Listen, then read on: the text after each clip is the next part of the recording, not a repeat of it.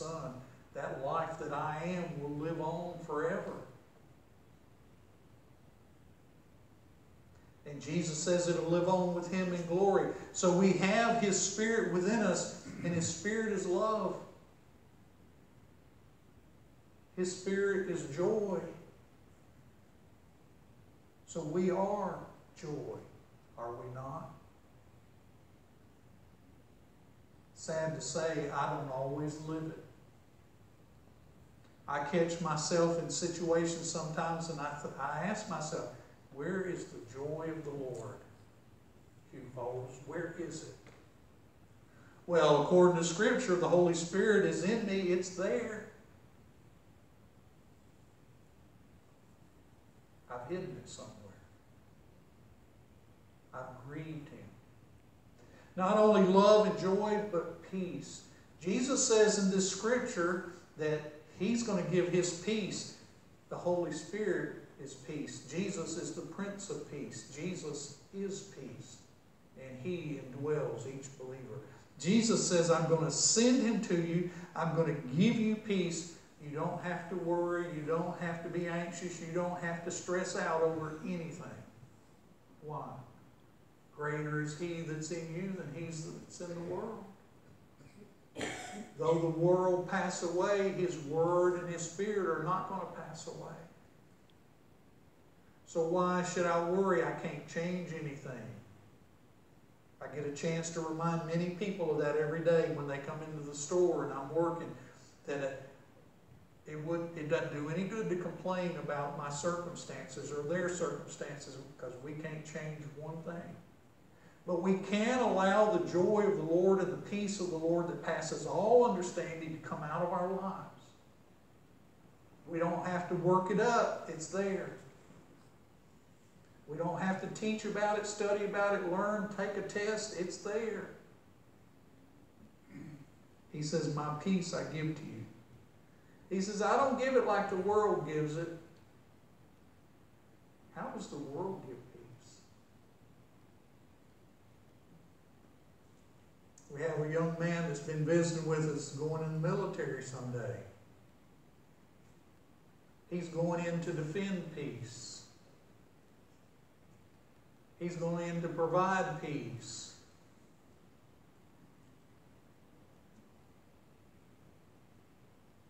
But peace isn't the absence of conflict. That's the world's peace. We sign treaties and break them. We give peace and we take it back. We give peace and we destroy it. We fight for peace, and then it's not there anymore because something uprises again and we have to take it back again. Peace is a fleeting thing in this world if it's applied only to a conflict that's going on. Peace is a fleeting thing when we are focused on our circumstances financially at home. You see, if I am so focused on my financial situation at home and the bills that come in and all that I have to take care of, there's no peace in that, is there? It's something I wish I didn't have to do when I could do away with, right? It is conflict between me and those that I owe money to, because they want their money and I have to figure out how to get it to them. Amen. Again, if I have to speak louder and you have to turn it off, just let me know. But there can be a lack of peace in the midst of our home life. Dysfunctional families. Conflict within the family. I can push hope's buttons whenever I'm thinking only of myself. Amen? Oh, y'all know it's true. When we think only of ourselves, we create a lack of peace in the family because we are out for a certain thing.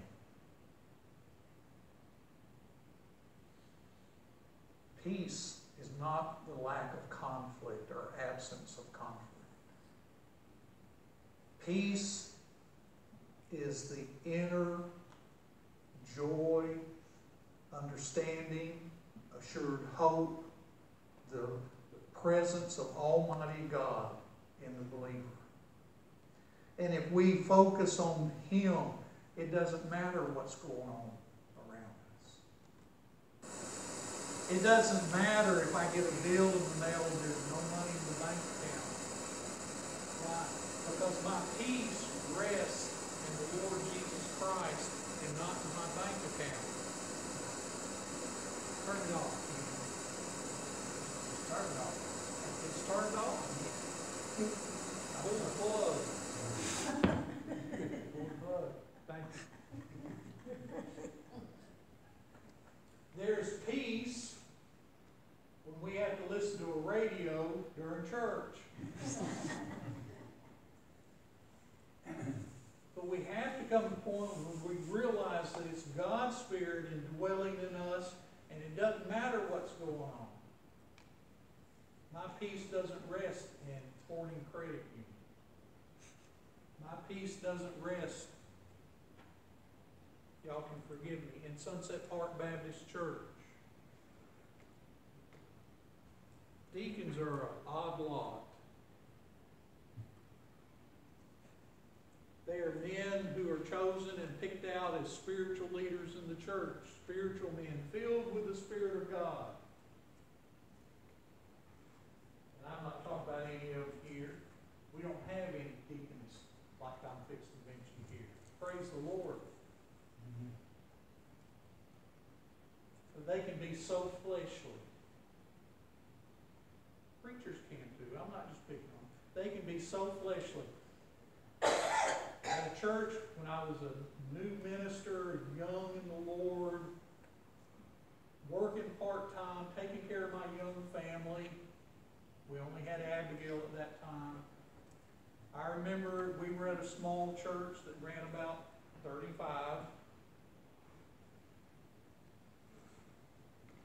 I was engaged in conversation with a young man in the church about insurance. Lord, please forgive me for talking about insurance.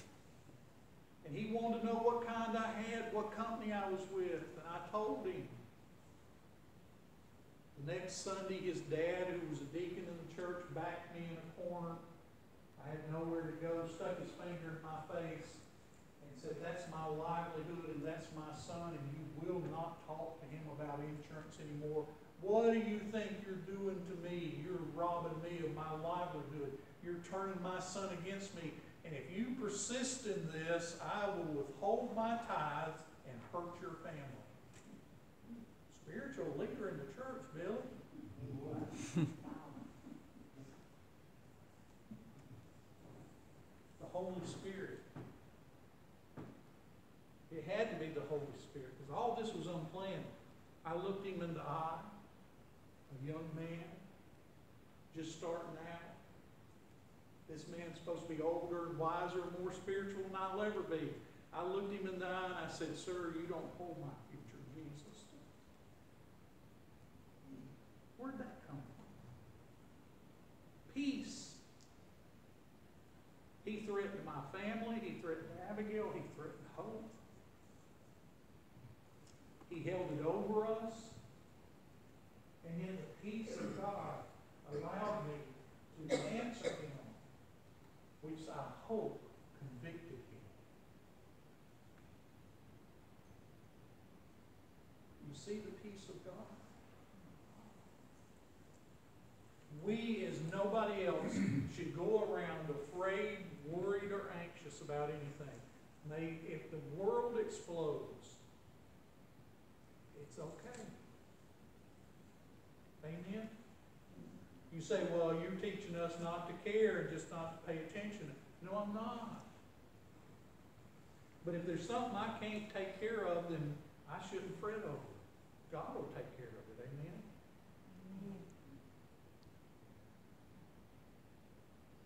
This peace that comes into our lives originates with God because it is His nature. Romans chapter 5. You can write these down on the back of your bulletin. You can look for them. Romans chapter 5, verse 1. It says, therefore, being justified by faith we are saved. We cannot get saved of our own works. It's nothing we do. It doesn't matter how many times we get baptized. We can baptize each other till we run out of water. That does not save us. Faith in Jesus Christ as the Son of God. When we place our faith in Jesus and He justifies us before a holy God and makes everything right before a holy God, it says we have peace with God. You see, the whole thing of being separated from God by our sin is that we have this churning within us that we are not at peace. We're not at peace with our Creator. We're not at peace with ourselves. We're not at peace with anybody else. And this just churns in us and churns in us. And it makes life miserable, doesn't it? There's nothing I can do to justify myself before God. For He is holy and righteous, and I'm not. But when Jesus died on the cross, He justified me, and I placed my faith in that, and it says, because of that, I now have peace with God. I'm not afraid of Him anymore. You say, well, Scripture tells us to fear God. It's talking about reverencing Him and bowing low before Him and giving Him His due. But I'm not afraid of retribution. I'm not afraid of punishment. I'm not afraid to stand in His presence. Hebrews tells us to come boldly into the presence of God if we're believers. In verse 2 it says, by whom also we have access by faith into this grace wherein we stand and rejoice in hope of the glory of God. I not only have peace with God, but I have access to God. Jesus says, I'll never leave you nor forsake you. Jesus says, I'll be with you always. How does He do this? He does it through the Holy Spirit. And the mystery and the amazing thing is that I don't have to sit here all week, the rest of my life with y'all to enjoy the unity of the Holy Spirit. Because when I go home, I take Him with me, do I not? He's not left here sitting on a pew. And when Dwayne Cook goes home, he takes him with him, does he not? And Jay takes him with him, and Robert takes him with him, and Shirley takes him with him. And every believer in this building takes the Holy Spirit with him. He doesn't leave us alone, and He doesn't stay here.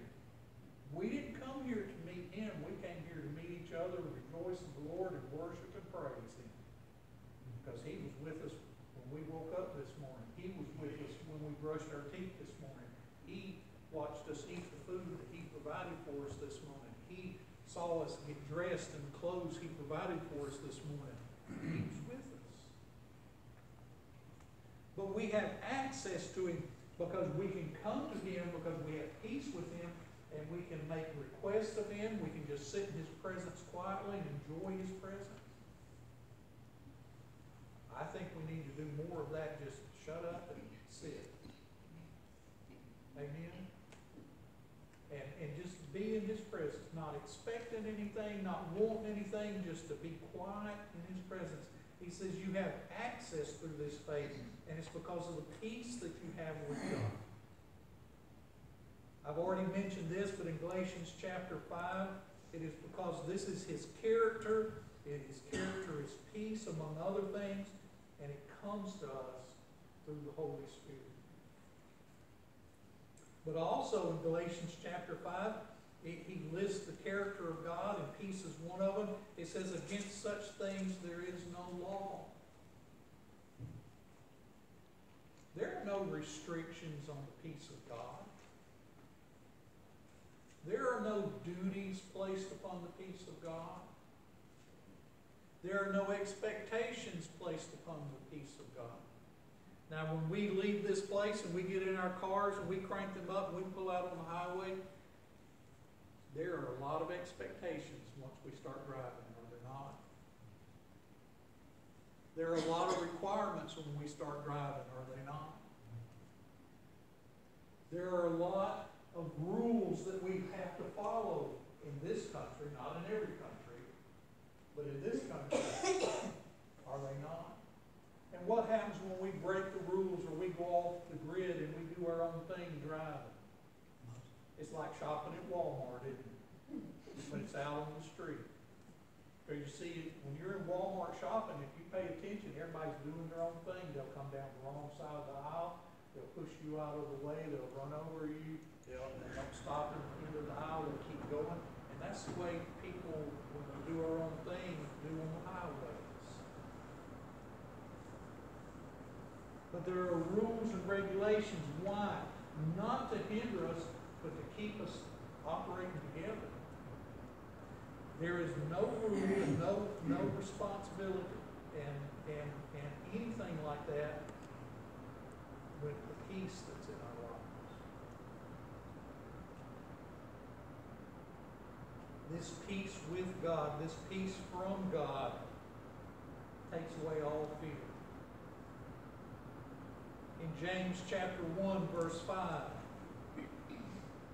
he says, if any of you lacks wisdom, let him ask of God who gives generously. I like this verse, but it's for the next phrase. It says, if you don't have the wisdom and you want to know something, ask God. He'll generously give you without reproach. I can remember going to my parents when I was younger and asking them something. What to do about this or what to do about this. And I'd hear things like, and it bothered me because it wasn't any help at all. I heard things like, you made your bed, lie in it. Have y'all ever hear that? You made your bed, you lie in it. That wasn't any help to me. And all it did was make me not want to go back and ask them again. I would be in fear of going and asking them because I would be ridiculed for what I asked or that I didn't know. And I would feel reproach for it. I'd feel guilt for it. Now, all I want to do is get an answer. Sad to say, there's probably times I told my kids something similar, just using different terminology. God doesn't do that to us. He doesn't belittle us. He doesn't put us down when we come to Him. He welcomes us because of His Spirit, Jesus Christ. We're always welcomed and encouraged to come into His presence, and there's no ridicule because of it. He doesn't say, hey, dummy. He doesn't say, hey, you should have learned this by now. No, He welcomes us to help Him. And I love that part of that verse. And it says, and it will be given to him. Paul says in another section of Scripture, says, perfect love casts out all fear. When I dwell in the perfect love of Jesus and the perfect peace of Jesus, there is no fear in that. But also in verse 6 of James chapter 1, we read, but let him ask in faith with no doubting. For the one who doubts is like a wave of the sea that is driven and tossed by the wind. The peace of God allows me to live with Him without doubts. I have no doubts. No doubts about this word, no doubts about what it teaches, no doubts of what the Spirit of God has done for me, through me, and in me. No doubts. See, the peace of God that passes all understanding gives rest to my soul. It opens up a door to be able to stand firmly in the midst of anything that's going on around me, to me, or through me. We can rejoice in that peace that Jesus gave us because He did not leave us alone. He did not leave us as orphans or widows or people without. But He came in the Spirit of Almighty God to to walk with us today at Sunset Park Baptist Church in Wilmington, North Carolina, to walk with us through life. If we can ever grasp that, the peace of joy of God will flow in our lives, and nothing will be able to shake it. I don't know where you are in your life. I don't know if you're a Christian or not.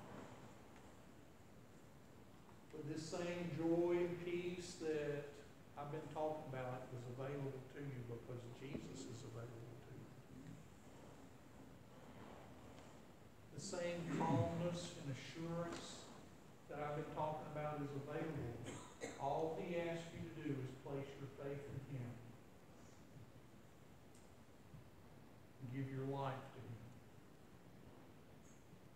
As we sing 320, turn your eyes upon Jesus.